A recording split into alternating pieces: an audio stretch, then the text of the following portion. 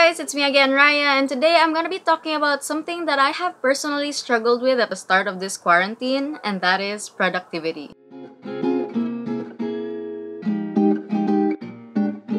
So honestly, before the quarantine, I was very busy. I didn't really know what was going on anymore. I only knew my schedule from today and tomorrow because the rest is just full on packed. So it would just, and then there'd be like some tasks that would be inserted within those. Like my schedule was quite variable, but it was really packed most of the time. So when I got into quarantine, it's basically whiplash. It felt like I was finally getting a rest from the hectic schedule that I had, so it was really good for me at the beginning. So I mostly spent that time really just sleeping, binge watching on series. That was the time I got into Untamed or Modao Zushi, and like, great times. I also rewatched the Avatar because why not? I still had my work from home. So when I wasn't doing my work from home, I was just doing that. I was sleeping. I was binge watching stuff.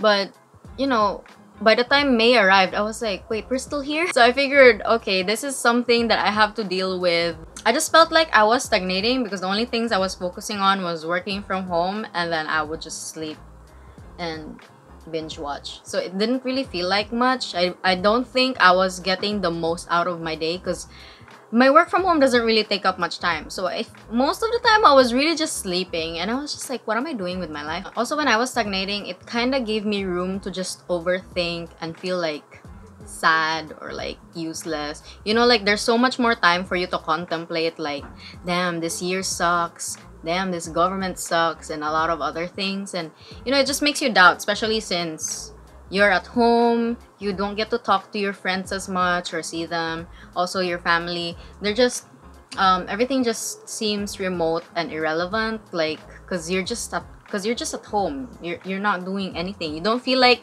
you're taking part in the world out there because the world is basically stagnating as well. So I was like, you know what? It's time to get back into the things that I wanted to do and just be productive about my day. So other than just working from home and sleeping and binge watching things, I would have other things to do. It was mostly trial and error from there, coming up with a routine that works for me. After all, I did have stuff that I wanted to do before, but I never had the time, like my hobbies, which are journaling, getting into cooking again, sewing stuff. And so from there, I was like, you know what? We should just schedule that and treat it as tasks. Like, I started out with this weekly schedule. So like, I would do this on Monday, I would do this on Tuesday, Wednesday, Thursday, Friday. But eventually, like, with that routine coming back again the next week, because you know how like the time just passes by and you don't notice it's Monday, Tuesday, Wednesday, and then like you're doing, for example, I was doing sewing on Tuesdays, and then it'll be Tuesday again and I'm doing the same thing, and I'd be like, oh, it's Tuesday again. Like, what even is the point of this?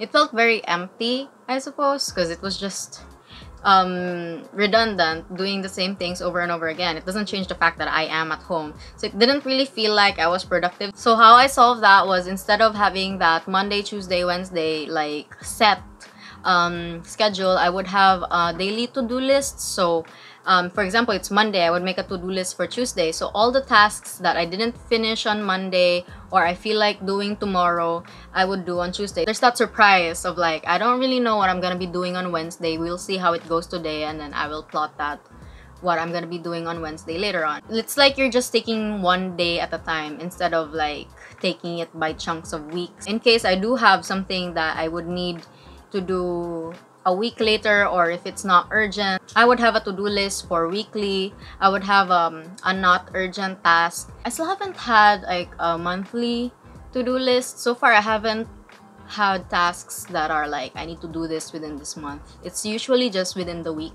or it's not urgent. So like, there's no deadline. I could do it if I do have like the free time that I feel like doing it.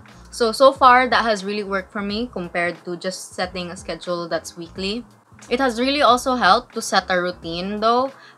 So there are things that I would do on the daily, so they would fill up chunks of my day for sure, and it just gives me like, hey guys, editing Raya here. So I kind of went off tangent there. Basically what I was saying is that having a routine gives you this sort of uniformity in a day, so it puts your day into schedules. Like if you have a routine where you eat breakfast at 7 and then you do yoga at 8 and then you start work by 9, then it kind of puts your body into the mood where, okay, I'm gonna work at 9. So it sets you in that atmosphere for you to start working. So you set a time in your day where you do the random thing that you plan on doing today. So for example, for me, that's at 1 to 4 p.m. I would do whatever needs to be done today. For example, that would be like editing a YouTube video or trying out a recipe I saw online. So that could really be anything. So instead of having a set schedule from Monday to Sunday, you still have a routine that gets you generally in the mindset to do work or to do a hobby that you're gonna get into for the day. But it's not fully set weekly, so you don't have to repeat it. You have this space for you to just do whatever you feel like doing. Now back to the video. So of course, since we're talking about productivity, we could not ignore work. I mean, if you're like me, you probably wouldn't find it productive at all if you didn't have work to do. So for me, I have work from home because I am a social media manager and a content writer. So I have daily tasks for those and also weekly tasks for those. Basically have something that would occupy the most of your day and then that you find personally is productive. If your job is taking care of your kids or taking care of your dogs or having a farm, then yeah, definitely that's what's gonna work for you. If you do not have a job and you want to find a job, I would recommend sites such as Online Jobs and Upwork. I have no idea about other sites. I have heard of Fiverr, but it doesn't seem as permanent to me because it's really just taking up clients, so I'm not so sure about that. You could also link it down below if you do know any other sites. Also, Charm from Ready to Adult PH has a video about online side hustles that you could try at home. So if you do want to check out that would be very useful. Also, an app that I have found really useful for this whole productivity thing is the Basic Timer. So with how we've been staying at home all the time, we just kind of lose track of time. Before, I was pretty sure that I could work on an article for like 30 minutes and I'd be done because I'd be rushing through it. But now, since we've just been in quarantine this entire time, I think it kind of takes me for over an hour because I get distracted when I write articles. I just have this timer going, like I have to work on this article within an hour. It just reminds my brain to be actively thinking that I am working on this article instead of getting distracted like, wait, what was that Twitter post that I was gonna send my mom, or like what was that thing I was gonna tell Erica. So it just keeps me focused by having the timer on. With having the timer on, you get to separate your day into chunks of time. So you know how like we have 24 hours, you can have 4 hours of it doing your job, you can have 4 hours of it cooking, you can have 4 hours of it playing with your dog. So it just keeps me aware of what I am doing within the day instead of just staring into space or like mindlessly scrolling through Twitter or TikTok. Yeah, it's really just easy to just fall into that and then the next thing you know, it's already like 12 midnight and like, whoa, where did my day go? So for my actual job, I do use apps for team management. So that's Trello and Asana. It's really useful if you're working with a team and you need to track which tasks are due when, who is working on which ones, are there anything lacking per project or per tasks. Then yeah, it just makes it easier to keep track of. Especially if you're doing like an online business which you're doing with your friends and you need help with like, I don't know, graphics and then photos or whatever. Have your tasks aligned and which ones do you need to work on now, so you don't just, you know, forget about it and the next thing you know, it's already been months. So there's that. But the most important thing to get you to be productive within the day is just really finding something that motivates you. This is also something that I have struggled with. So I would wake up early, like let's say 10, that's early for me, and then I just hang out in the bed because like I'd have nothing to motivate me to get up. So yeah, I'd end up wasting the day away anyway because I didn't feel like getting up that day. So just find something that motivates you. So that could be, I'm gonna have this breakfast tomorrow. That could be like, I'm gonna have hot dogs and eggs tomorrow, and that's enough. That's great motivation. Just find something that would make you want to get out of bed every day. Also, if you are working from home, it also motivates you. Like if I need to get my paycheck because I'm gonna buy a motorcycle or something like that, just think of things to motivate yourself.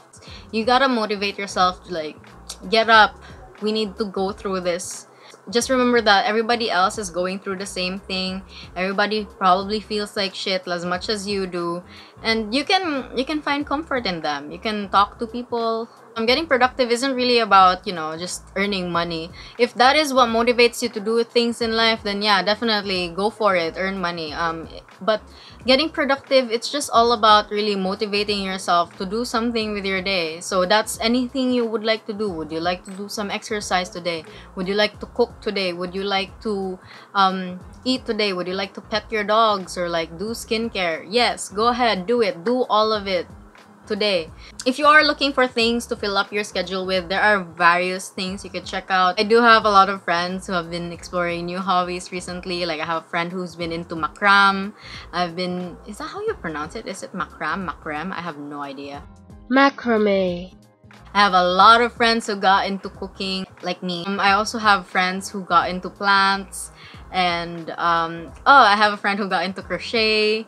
Just do whatever makes you happy. If you feel like making YouTube videos, then yeah, go for it. If you want to make shit posts, then yes, that's also being productive. Thank you for making it to the end of this video. I hope this made sense.